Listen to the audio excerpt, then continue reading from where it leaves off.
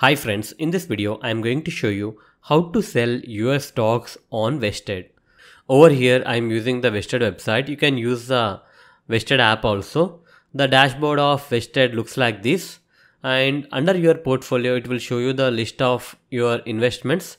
Select the stock which you want to sell. I would like to sell Meta, that is Facebook stock. Here you can see that there is a buy and sell option. Click on sell. Currently I hold one share of Meta. Over here you need to enter the number manually, or you can simply select this option under shares, sell all. Currently I have only one stock, so it is selected one stock. If you have fractional shares, it will be shown over here once you select sell all. And after that you have the option to select market order or limit order. I would like to place this on market order. If you place under limit order, the order will be executed only once it reaches that particular price.